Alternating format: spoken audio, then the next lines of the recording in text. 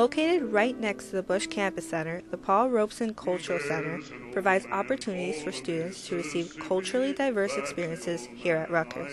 Despite his color, the center's namesake was a highly accomplished student-athlete and performing artist well before the civil rights movement. Paul Robeson, a grandson of slaves, was awarded a 4-year scholarship to Rutgers in 1915. He was the first black football player at the university and earned a total of 15 varsity letters in baseball, football, basketball, and track and field.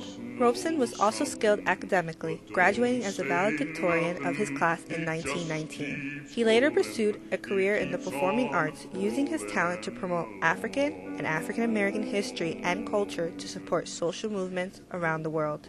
This February, join RUTV in its recognition of Paul Robeson for Black History Month.